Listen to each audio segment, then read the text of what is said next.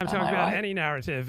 When a major event happens, you'll quickly notice that there's a very similar emotional tone and a very similar narrative that is dispensed from the mainstream media, whether it's from the BBC or the New York Times. And I'm just wondering, why is there usually one dominant narrative for almost every major event? Because the CIA knows what it wants us to believe globally, so that's why it has this dominant narrative. The BBC CEO used to be called the content controller, and that was so obvious what they were doing all along. So this content controller manages our expectations and manipulates our moods by quietening us down, especially during Christmas, where everything is supposed to be quiet and nice, and creating narratives of political parties.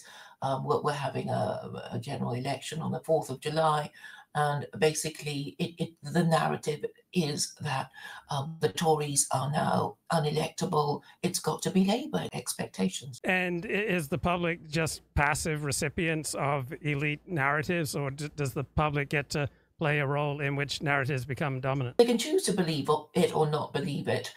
And I think this dominant narrative is meant for the eyes and ears of the average female voter, who won't be interested in geopolitics, probably doesn't understand her own history very well, and certainly isn't interested in the histories of other countries the American empire invades.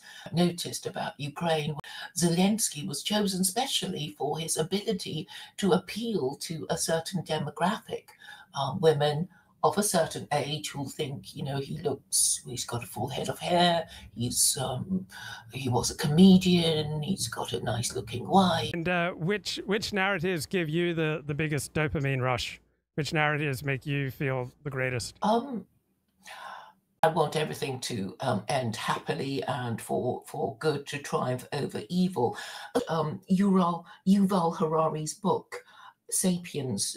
I find him tiresome, and he just seems to relay the conventional wisdom as though it's some great big insight. So I just find myself tuning out whenever I listen to him speak, and I haven't read any reviews praising the book from people I respect. So that people believe what they want to believe, and basically human history has been people making up stories about themselves and their group and living their lives to make it come true. The fake it till you make it strategy for people's preferred narrative. What do you think about that, Luke? Yeah, I think people choose the narrative that makes them feel the best, that gives them the biggest dopamine rush, reduces the pain. Yes, and today I hosted a space whose original title was "Do Stupid Beliefs Make Clever People Stupid?" I was wondering if you had an answer to that question, Luke.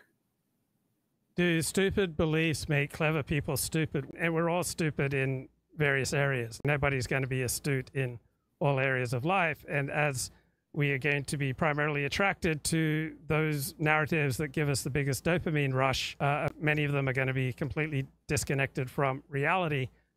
But if you embrace a narrative that's completely disconnected from reality and is rationally stupid, that doesn't mean it's a bad narrative for you, because many of our narratives have to do with things that have no direct impact on our life. So let's say you embrace a narrative about the causes of World War I that is completely disconnected from reality. That's not going to have any effect on your life. Let's say you embrace a narrative about UFOs that is disconnected from reality. That's not going to have any effect on your life. If you exchange one type of Christian theology for another type of Christian theology, it's not likely to make a dramatic difference in the quality of your life unless it changes the people that you hang out with, and then it's their social influence that will change your life. So most narratives, most beliefs don't have any direct impact on someone's life. What about religious belief in the Abrahamic God? Because, well, there's supposed to be, all those people who claim to be Jews, Christians, and Muslims, so they're supposed to believe in God. But it's and you've pointed it out before that it doesn't. Even Jews, Christians, and Muslims do not behave in a way that is recognizably different to atheists. Yeah, so the belief in and of itself doesn't make much of a difference in the lives of people who say yes to the belief, except it does make them a little more predisposed to more intense in-group identity. So what will make a difference is if that belief then leads to concrete human connections, and then those will form you, those will affect you. So if you believe in God in a Christian sense, and then this leads you to greater connection with Christians, then those social relationships will have some effect on you.